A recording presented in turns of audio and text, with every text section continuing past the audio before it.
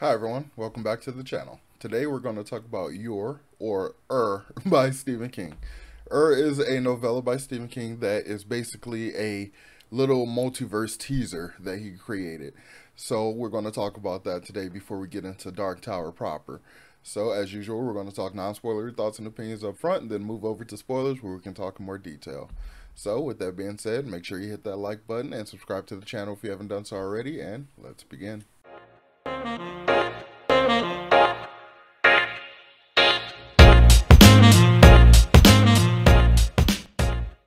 So your or I say your, but in the audiobook they say so whatever. I'll probably just switch back and forth, or I'll just say I guess. So, the novella centers around a English teacher in the state of Kentucky named Wesley Smith. He is an avid book reader. He loves books, like the physical books, the feel of books, the smell of books, to the point where he prioritizes his reading sometimes over his relationships.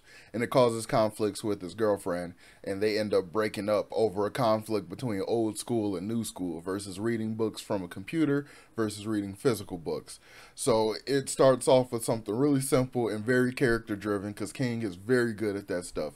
This audiobook, I listened to the audiobook version, and it's only 2 hours, but you get such deep character understanding. As I said before about Boogeyman, even with a very short page count or a short span, King can pull out the full depth of these characters. He can pull out their entire personality and like their souls and put it on the page in so few words. And he does it really well in this one. Like, you really understand Wesley, and you understand the nature of his relationship and how it fell apart and how it's both his fault, but it's also his girlfriend's fault. So like, you really get into his head. So it makes it that much more compelling when we get into the cool multiverse stuff, because you really feel attached to him and you understand from his perspective why he's basically freaking out a little bit, and you get a feel for his level of shock.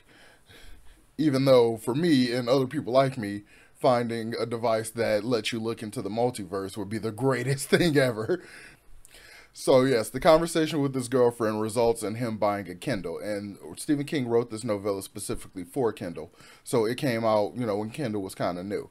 So at the time there was only white Kindles, and they still had the little keyboard and stuff. So like, there was only white Kindles. So when this man orders a Kindle and gets a pink one, he doesn't think much about it, because he's very much not into the technology and stuff.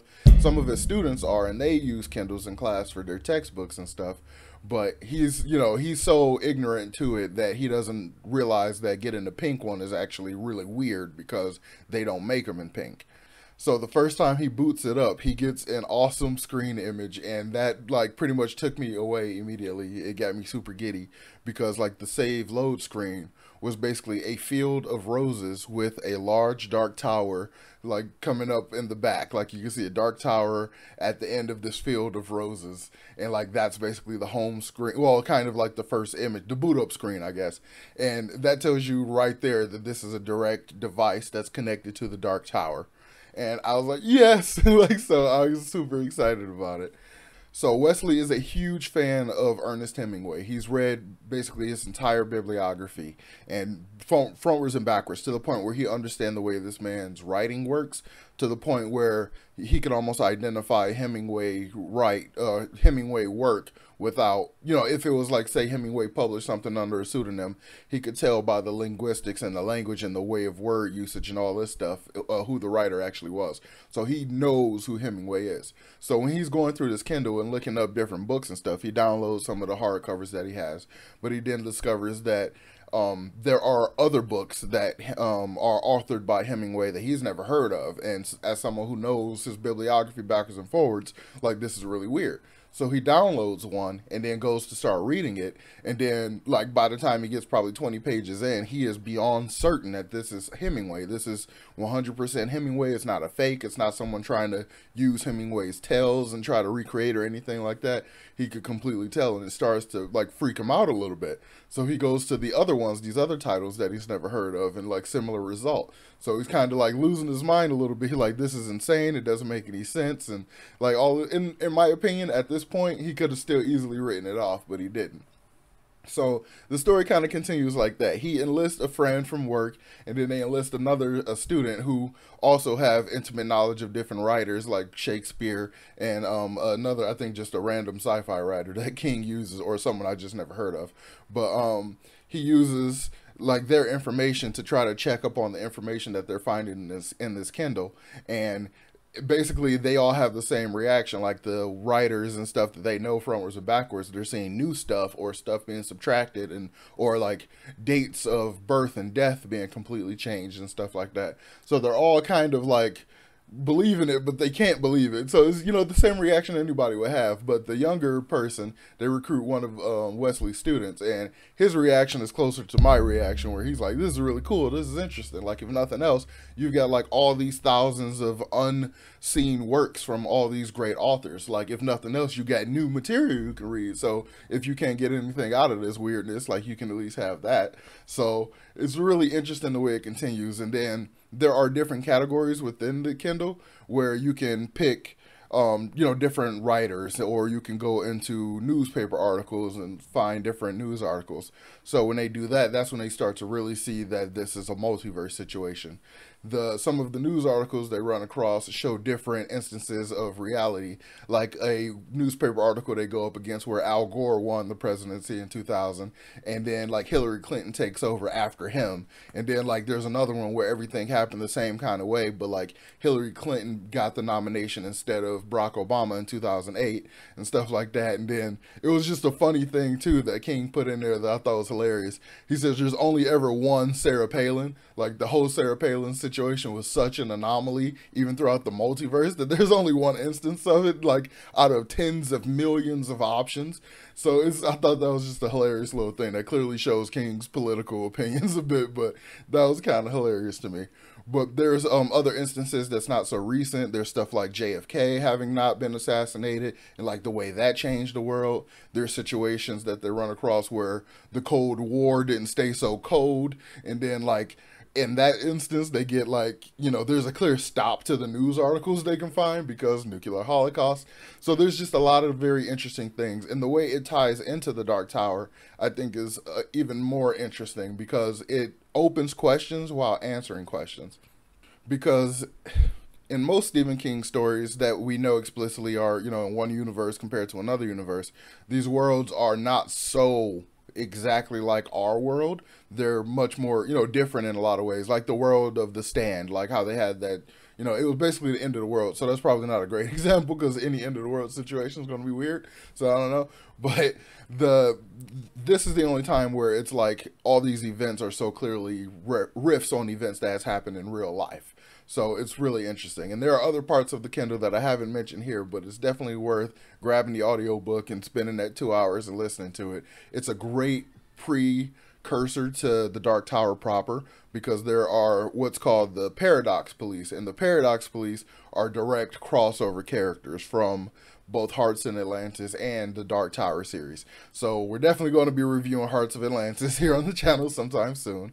And before that, though, I think I'm going to get into the first book of the Dark Tower series. So that may be this week or next week. We're going to talk about the Gunslinger. So I want to go ahead and talk about spoilers for a second and talk about this little part of the novella that is truly spoilery, because everything else I talked about is very surface level. But this other part is actually a spoiler.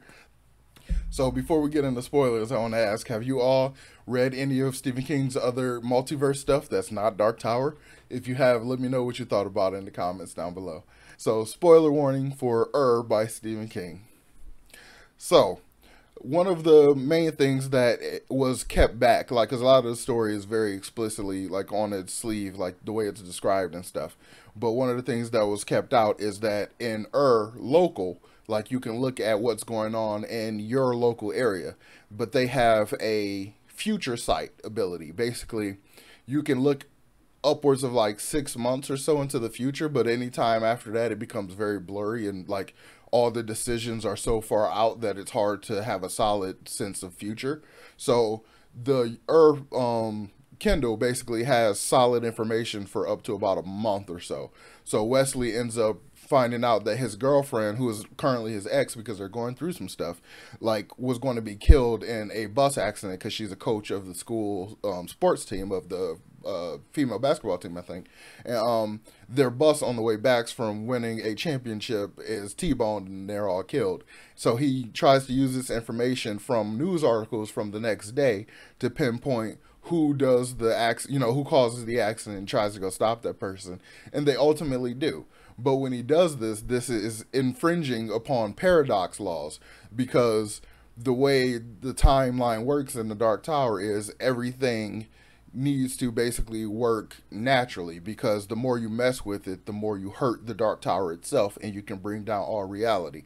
So by defying paradox laws, there's a potential that he's damaged the Dark Tower itself. So the paradox police comes in and basically take the Kindle from him and go, no. Like, that's basically what happens. So he fights this argument that's really interesting, though. He says that, like, how do you know that the universe itself didn't set this entire thing up purposefully? Because he ordered a regular Kindle from Amazon, but got this pink Kindle and was never charged on his credit card or anything like that.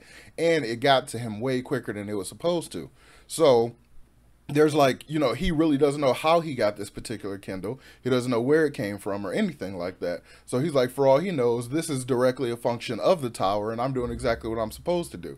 And the people, the paradox police that come in, they can't say one way or the other because they're not that high on the totem pole. And even people that are in the know don't truly know everything about the Dark Tower. So they're just like, okay, but we're taking this. And they just kind of leave him alone with that. So he just knows about the multiverse and he knows about future sight and stuff like this, but he has to just go back to being a regular person.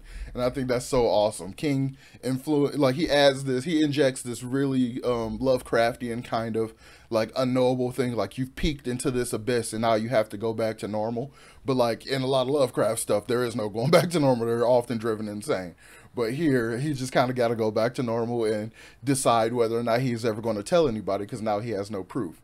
So I really, really love this novella. It's a great, great story. As I said, the characters are deep and rich and so well fleshed out for such a short book.